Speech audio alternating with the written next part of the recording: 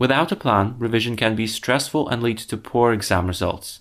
In this podcast, I guide families through several parts of such a plan, including tutoring, resources, and assessments. Join me in making your exam experience a success story. A quick disclaimer. OpenAI's large-scale language generation tool ChatGPT has been used to draft some content in this episode. Study Square Limited has adapted the content and takes full responsibility for the publication.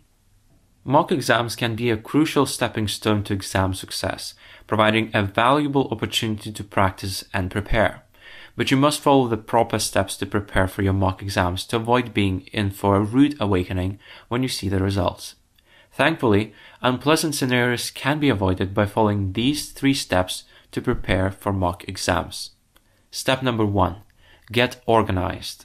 The first step in preparing for your mock exams is to create a study plan. Outline all the subjects you'll be tested on and break them down into smaller topics or chapters you need to cover. Set aside specific times in your schedule for studying and gather all the resources you need, such as textbooks, notes, and materials provided by a teacher or a tutor. By having a clear plan and a consistent study routine, you can stay focused and on track. Do you know anyone who could benefit from listening to this episode? Share it with them. That's how we can support more students in preparing for their exams.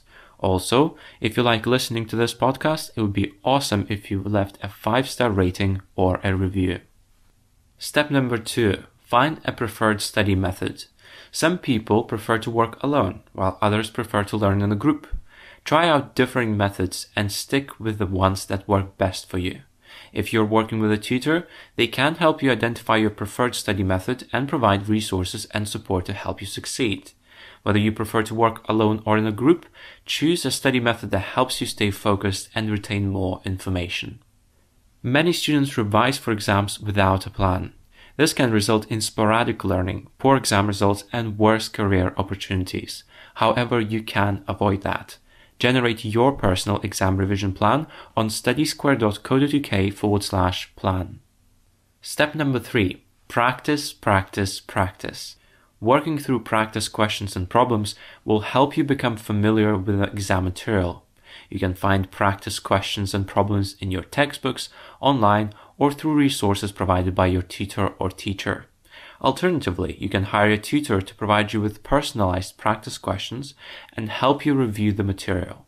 Take practice exams under time conditions to practice managing your time effectively. The more you practice, the more confident and prepared you'll feel on exam day. Did you know that we have other podcasts for maths and science? If you're interested to learn more, search for Revision with Jonas on Apple Podcasts or Spotify. Remember, mock exams are an opportunity to practice and prepare for the real thing, so don't let them catch you off guard. By following these steps and putting in the effort to prepare, you'll be well equipped to tackle your mock exams. So don't procrastinate, prepare and set yourself up for success on the exam day.